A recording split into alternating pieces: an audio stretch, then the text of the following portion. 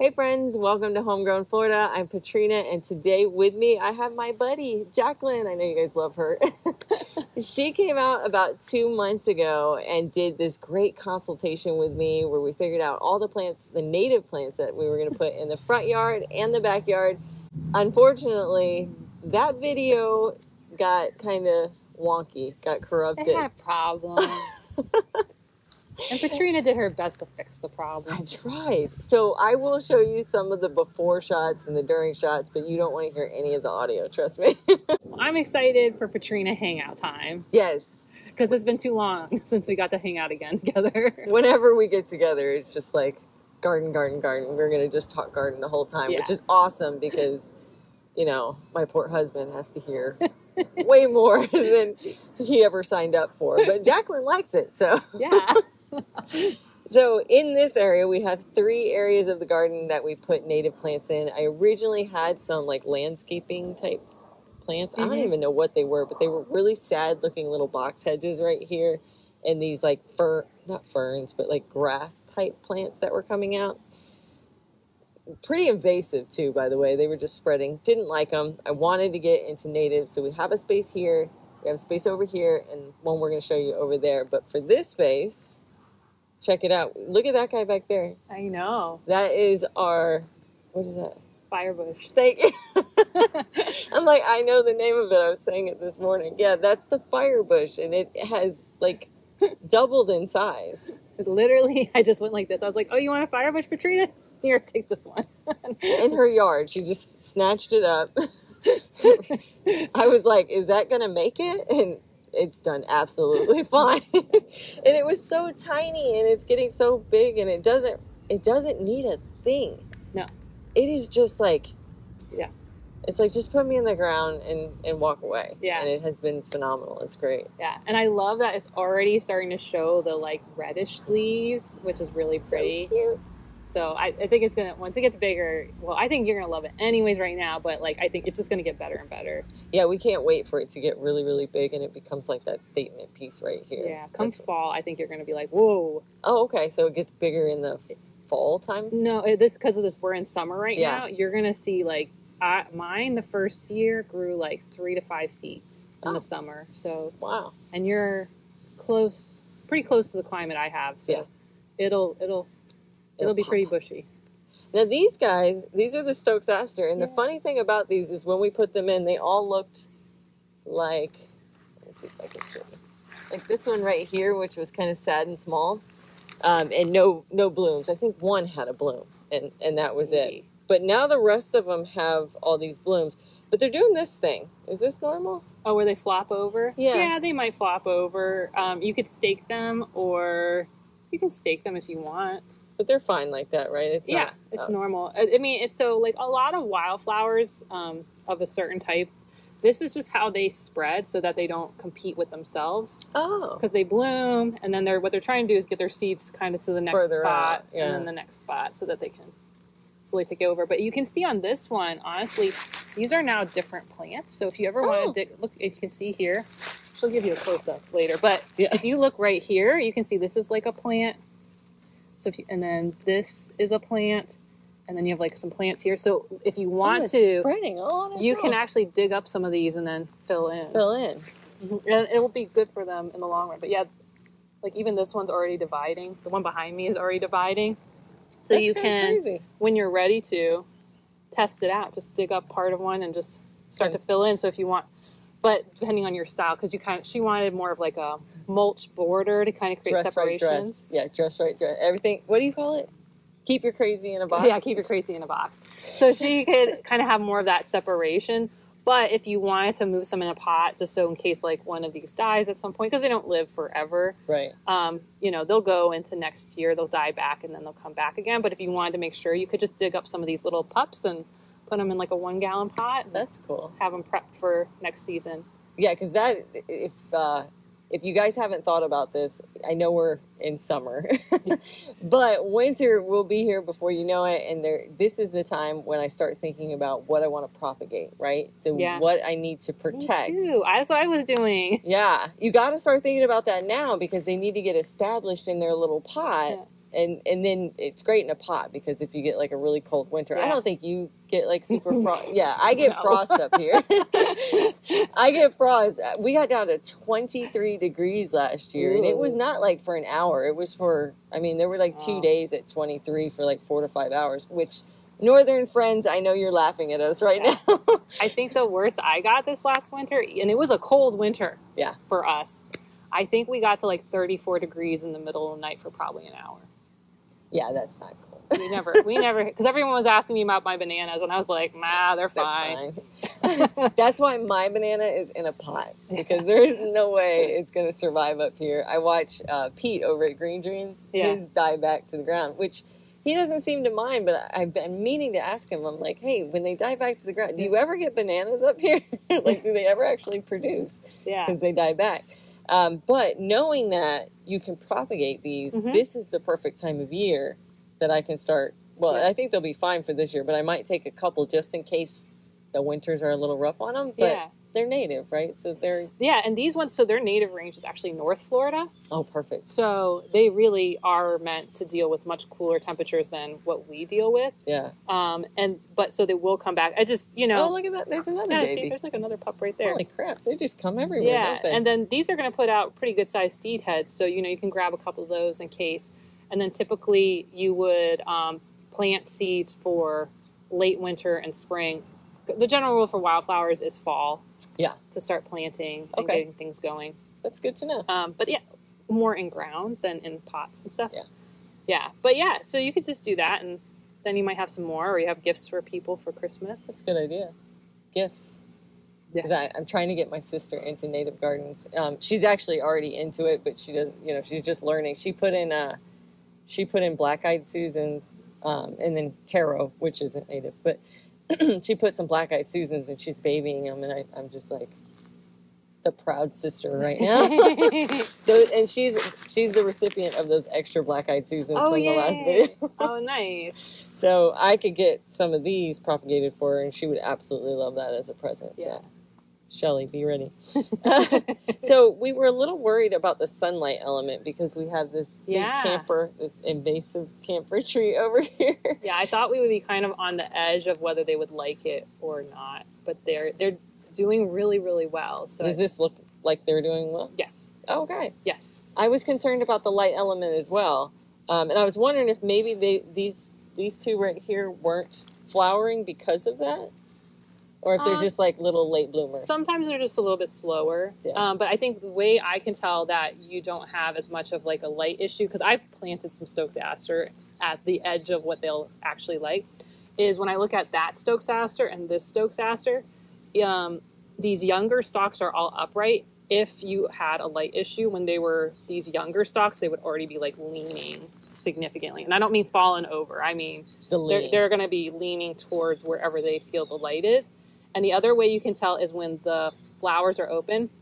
And I don't know if you're seeing, like, your Stokes Asters are opening up when the sun's hitting them, and then they kind of close up. Yes, yeah. So if the heads were all always turned significantly to one direction. Yeah, they open kind of upwards. Which is saying they're getting enough light all around. So if they were just all facing this way, then you know that that's like as much sun. They're pushing for that sunlight in that direction. Wow. Okay. Well, that's great news, because you and I were both like, I don't know if you're going to get enough sun to this area. I mean, for only having been here one time and looking at the giant tree above, that was if we're living here, I didn't think it was enough. I was like, it could work. It might not be the best, but like it's definitely worth giving a try. And this is why I love trying natives in different spots, because you know they aren't used as much by people, so what will and won't work we don't have as much data on. Versus like, you know, when we get into vegetable crops and stuff like that, you can Google, there's way more information for all the variations of light and temperature and humidity to give you a better sense of if it's going to work or not. When we hit native plants, it's like maybe it would work. So I think it is, if you've got the space and the time, like it's definitely worth giving a try if you're on the edge of whether it's going to work or not. And that's interesting, the experiment aspect. You know, I love experimenting. Yes. So that's like my big geek thing. But even with vegetables, like we always say, you have a specific microclimate. So you know, those things that are right on the edge, it's kind of the same thing. But we have so much information with vegetables, and we have not a lot with the natives. And what might be the fact is that while in North Florida, because I think their native range is like the edge of the panhandle, you know, we are about 5 degrees further south on the world. So we're getting a little bit more intense sun. So the fact that it's not as many hours as they would have up north is compensated for by the more intense sun. But the fact that they're opening upright generally, that just says that they're getting what they need. And it's a beautiful flower. So guys, if you haven't gotten a Stokes aster, you have to get them. They're this big. They're like, I cup them when they're full. They're not open right now because we have had nothing but rain dumping on us. But when they are open, I usually stick my hand underneath it like this, and they're just, it's so beautiful. And these are babies. Yeah. These just went in 2 months ago, guys. 2 months. Yeah. They're really pretty. I love this flower. And what I've been finding is my monarchs are coming more and more to these. Oh. And that's one of the things I've been paying attention to with my Stokes asters. I had them in shadier areas next to swamp milkweed, which is their host plant. So I would have thought they would have been interested. They've never been interested, but now that I moved them into a sunnier spot, they've been more interested. And my theory is that it's the heating up of the nectar that's attracting them. Oh, yeah, that makes sense. So it warms, it probably gives off some sort of scent for them or something. And so they've been just kind of like plopping in the middle and just sitting there. And I'm like, oh.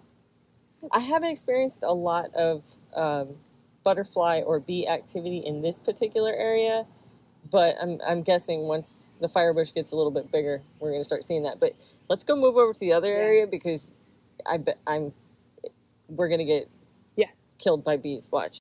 Okay, so here's the second area that we worked on, and there's a lot going on right here, which is actually a lot less than what was going on before, believe it or not. But we have the goldenrod. This is the slender goldenrod, so it's the shorter one. It looks pretty. It's done really well. I haven't seen it flower since I put it in the ground. It probably won't this first year until you get closer to late summer, fall. Okay. That's not unusual, but this goldenrod, it's got a pretty deep root system. All the goldenrods do. So what you'll find is in winter, it's going to die back. Don't worry.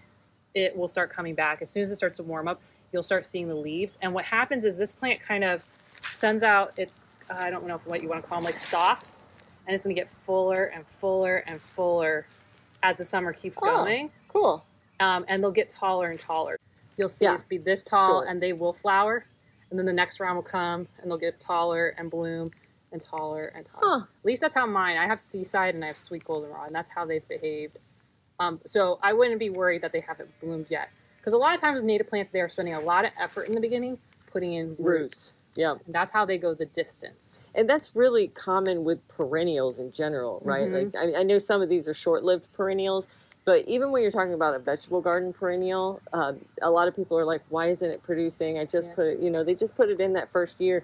They don't really shine until year 2, 3, and beyond. They really need to take that time to get established, unlike annuals that are quick, produce. But these guys, you're playing the long game. Yeah. Oh, yeah. And they'll definitely, like, when they come back next year, you're going to be like this in, like, early spring, late winter. Oh, nice. So you'll see that, like, your whole timeline just shifts up the following year with these. That's cool. And there's, like, a rule. I don't know if you've told them this rule. So the phrase for natives, it's the first year they sleep, the second year they creep, the third year they leap. Oh, okay. I like that. So creep is sleep. They start to You'll start to see them move kind of and get bigger. And then the third year, they leap. Some of them really leap. That means they'll spread big, or? Depends on the plant. They get big, they start throwing seeds everywhere. Okay. It depends on the plant, but yeah.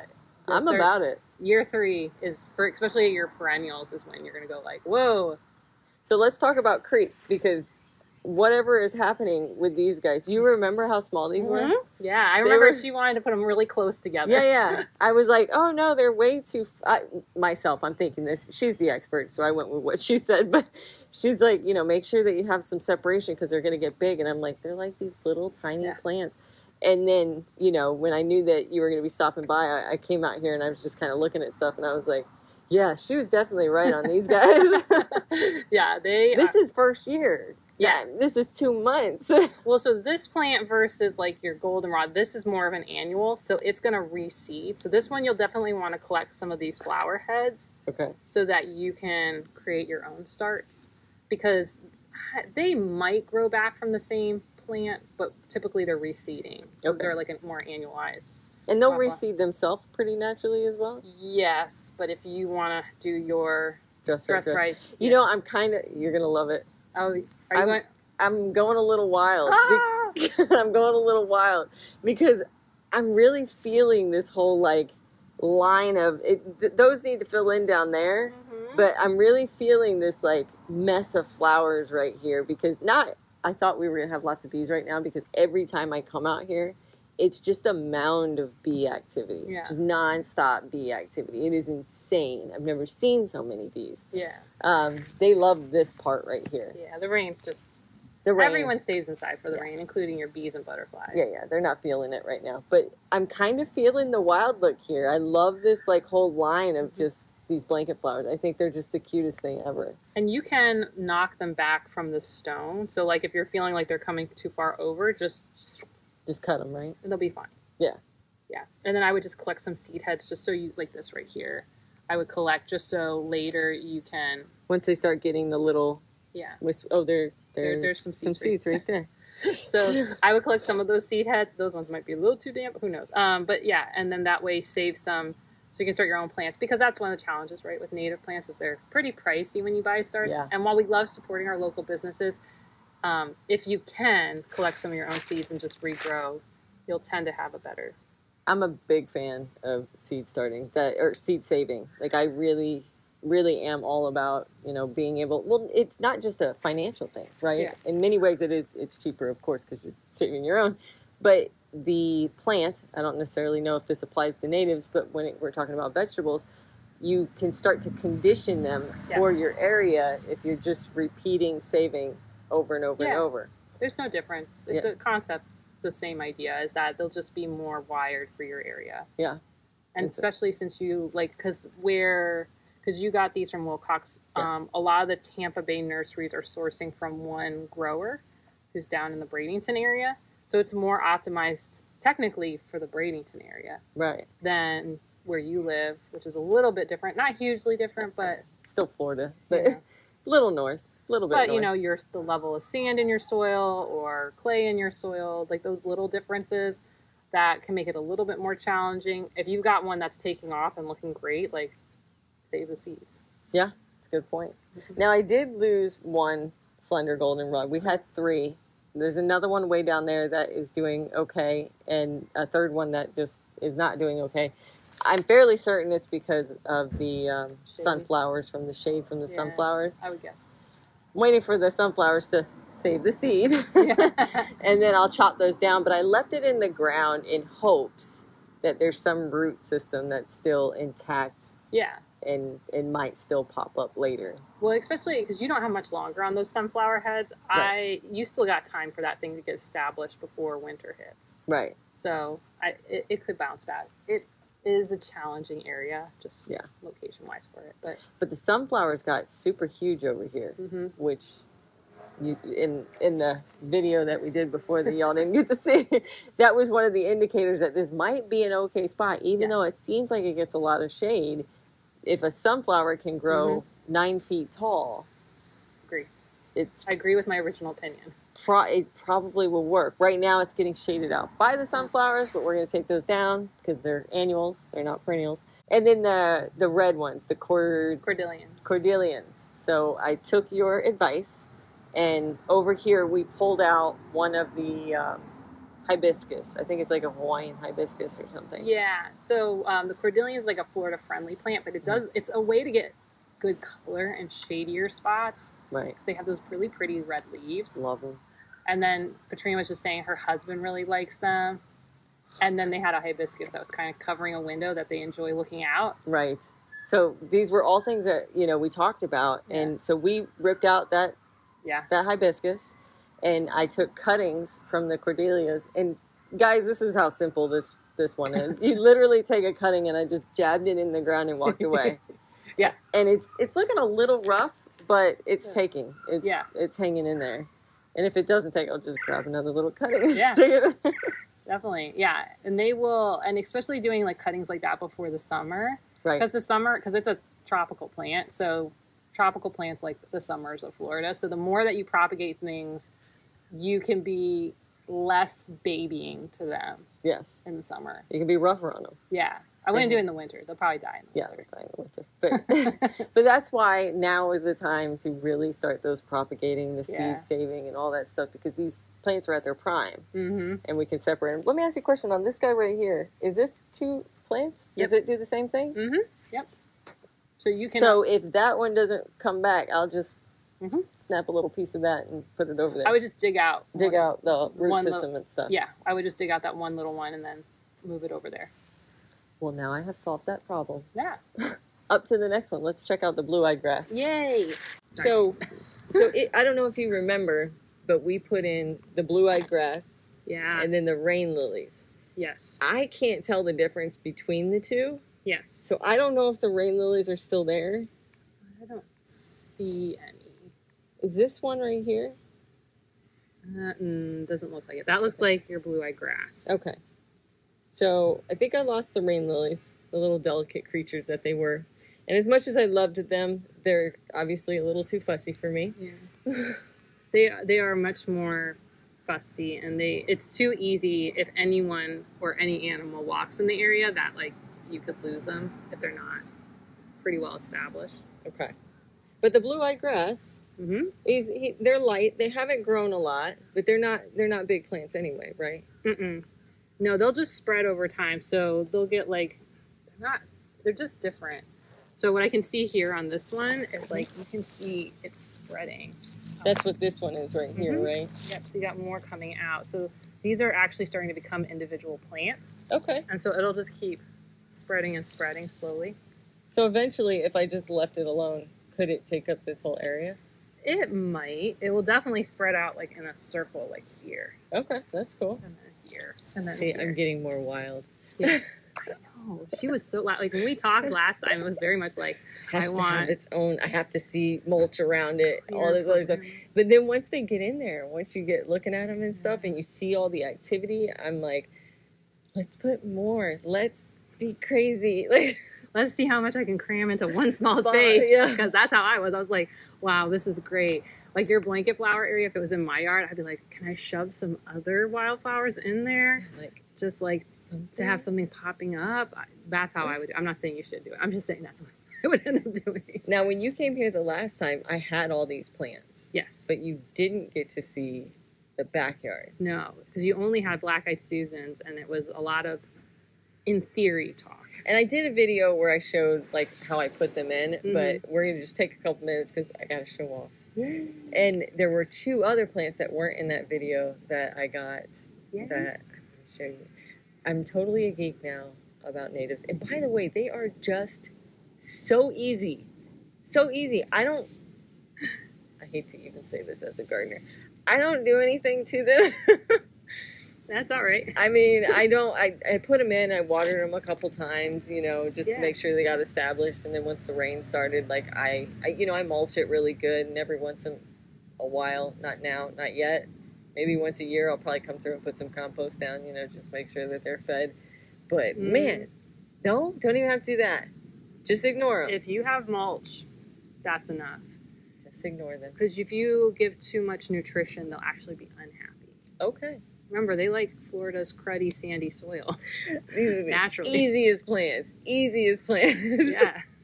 And do nothing to them. I walk by them and look at how pretty they are. I had to stop laying mulch in one area because it was breaking down and enriching the soil too much that one of my native plants didn't like it. And when I stopped putting mulch in the area, it took off more.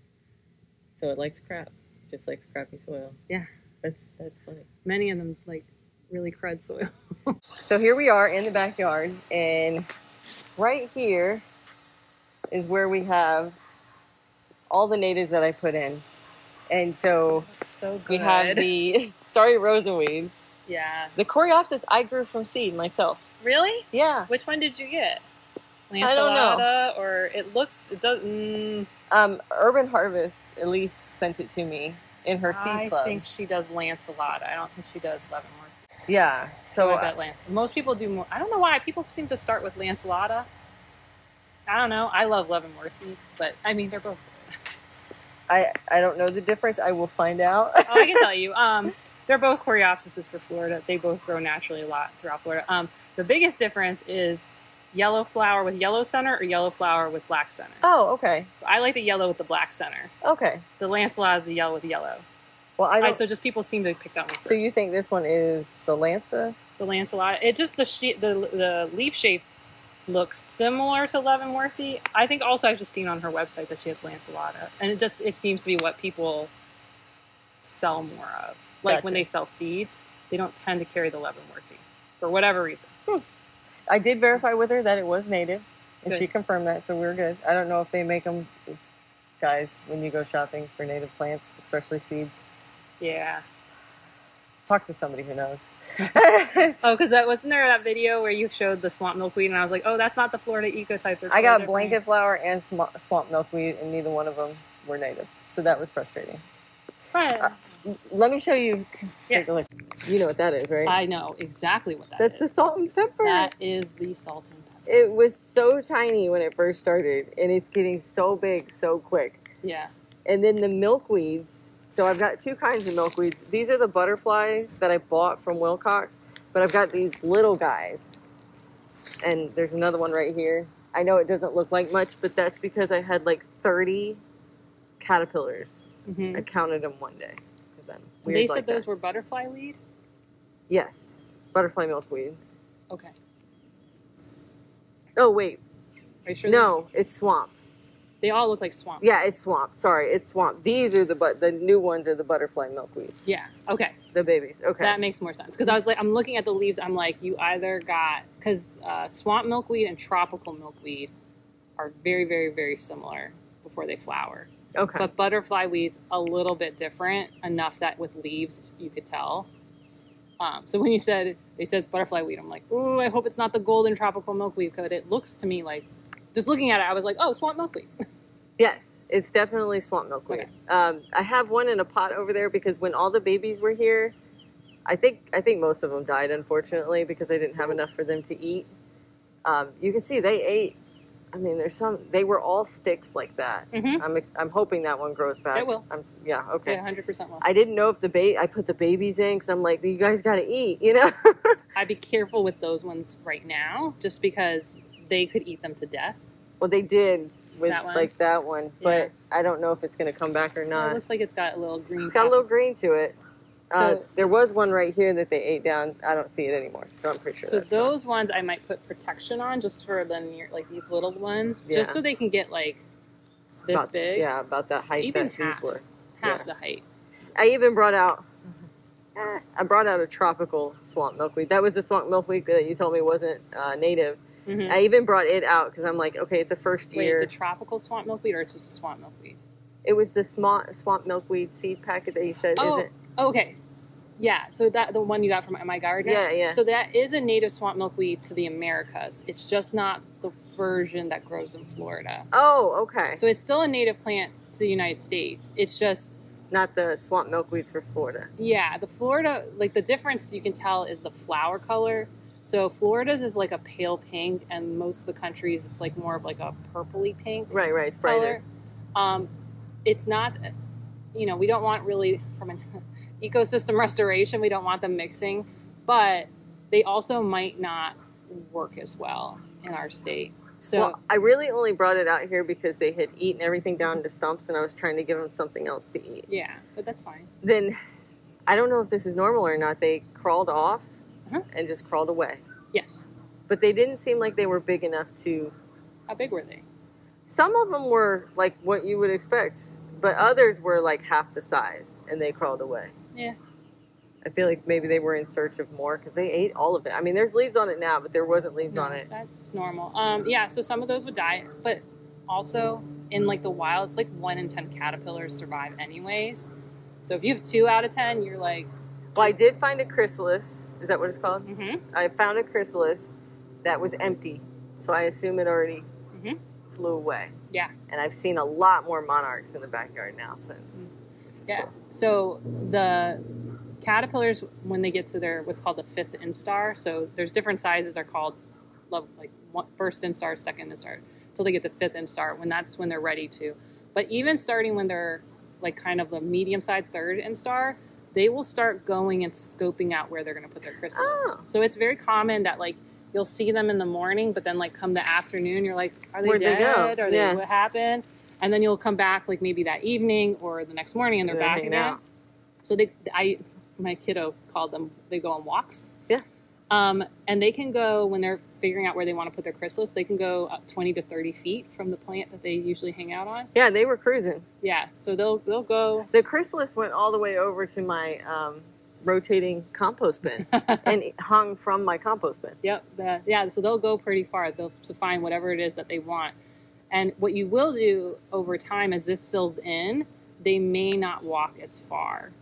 So like as this fills in, because I found caterpillars inside of mine, because mine is near my swamp milkweed. So once this is bushier and it's more sheltered, they might actually go in here. And what I found with another native plant that I used as a low ground cover mixed with it, they were actually putting their chrysalises on the underside of some of the leaves. So they might do that with some of these plants, but they might not. They might still go wandering. Yeah. And it's kind of like what we talked about with that Stokes aster. Like that's kind of, it's not a bad thing that they go wandering. Yeah. Because that's how they spread their territory more and more. That's how they, I'm cool with them being natural. See, bees are right there. I do. I saw that. And these flowers opened up, the rosenweed. Rosenweed. Yeah. Those opened up first. I lost one over here. I don't know why. When I got it from the nursery, it looked constantly thirsty. Like constantly thirsty. And I just kept watering it. It would get better and then it would get worse and then better and then worse. And then finally I stuck it in the ground and I watered it a few times. All the rest of them were looking great. And this one it was just limping along. And finally I was like, you're just going to have to either live or not. I'm not going to keep fussing with you. Yeah. And it decided not. That's okay. That's okay. So I let him move on. But you'll have seeds soon from these flowers. Right. And I was thinking I'm going to get wild back here, too. I'm just going to just sprinkle the seeds around. Now, let me show you the two that nobody's seen yet. This is looking really good, though. So, over here is the one that I was excited about. I know you were kind of like, I don't know if this can happen or not. But it's worth a try. So, on this one, I took a couple black-eyed Susans. I know they're not planted well. Just ignore that part. I wasn't going to say anything. Yes. And then I've got my coral honeysuckle with a weed right here. So let me get that out of there. But the coral honeysuckle, it's not doing the thing where it climbs just yet. I haven't seen climbing happen. Oh, it doesn't have like grabby things? No, it's a very like lean flop. Wispy. And it'll just kind of... So once these get a little bit longer, you'll help it a little bit because they'll just flop around and so you just point them through. Cool. They do climb. It's just they're kind of lazy climbers. They're lazy climbers. That's a good way of putting it. They're very lazy climbers. It's really cute. It seems to be okay over here. It looks happy. Yeah, it doesn't. It looks happy. Yeah, it looks happy. It doesn't mind these guys. Honestly, these I just put in the front of this because I needed to do something with the plants until I gave a few to my sister. So. I don't know if this is going to take up this whole space or not. I don't know, but... yeah, but they can have stuff at the base. Yeah. And over time, like what I told Petrina last time is like, as it gets more mature, it won't have as much greenery down at the bottom. It'll be more... if you look at pictures of really mature coral honeysuckles, they tend to be more top heavy. Yeah. And then more just like, you'll see the vines. So having something near the base that like adds greenery or color back in is a good idea. But it'll just, I have mine with, in the middle of narrow leaf yellow top, which if you've ever seen that, it kind of grows like Mexican petunia. Oh, okay. Very full, and it just comes up and through it. So it doesn't mind being amidst other plants. Cool. Well, then the last one. The shade area of like doom. Yes, the shade area of doom. I just remember you're like, nothing grows here, ever. So I didn't leave it on that side because the sprinkler head would have just like not been able to water this area. So I brought it on this side and there it is. Yeah, I just put grass mulch down. Yeah. Not that it needs it with all this rain that we had. But this one's actually starting to do its little climbing behavior. This one climbs. It's got the little things. You can see the little like I don't know what these are called, but officially, but I call them grabbers. Yeah, I call them little doodah. This is my channel. I call them doodahs. But yeah, this corky stem will start to. Have you seen the little Gulf fritillaries yet? Trying to I haven't seen the Gulf flitterers. I've seen a couple before I put this in, like over by the marigolds. I've seen some zebra longwings show up, and then what was that one I put on? I put it on Instagram. It was like white peacock. Yeah, the white peacock. Yeah, I've seen that one. I don't, but I haven't seen anything around this very much yet.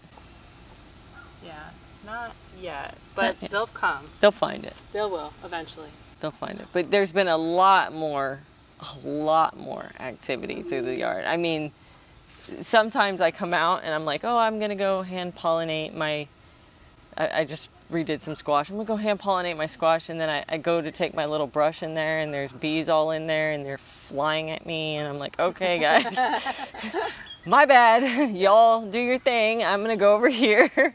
And then I get near the flowers or over on this side. Here, PSA, public service announcement. If you have a, what are these things called with the pool? Oh, lanai cage? Lanai cage. If you have a pool cage, don't leave your doors open. Oh no, yeah. Yeah, so I'm learning this the hard way. I never had this problem before, you know, putting in the natives and putting in all the flowers. I never had this problem of getting monarchs stuck inside my pool cage. And so now what I have to do, I leave my doors open so the dogs can come in and out and get water and all that other stuff. But now I'm like, I can't do that. Yeah, you have to be much more careful. You have to be more careful. Everything needs to be closed. We bought a butterfly net because now I got to catch them when they get in there and bring them back outside. The bees too. I catch the bees and the butterflies. You got to hire. I just kind of wave them down, and I just gently take them with my hand. It's so high. Yeah, for yours, yeah. And they I'm trying to help them and they don't know. So they fly to the highest point in the center.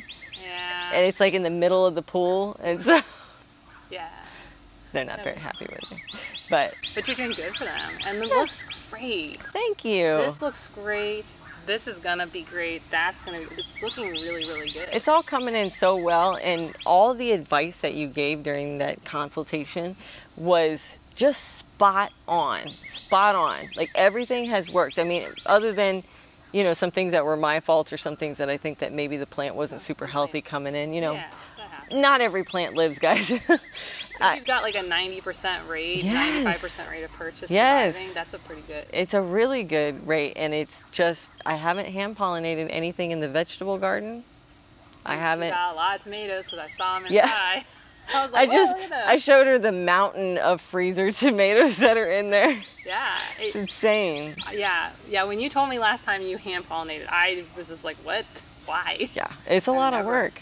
And I haven't had to do any of that. And I really didn't expect the pollinator activity to help with like things like tomatoes and stuff, but everything this season has been an immensely large yield as compared to previous years.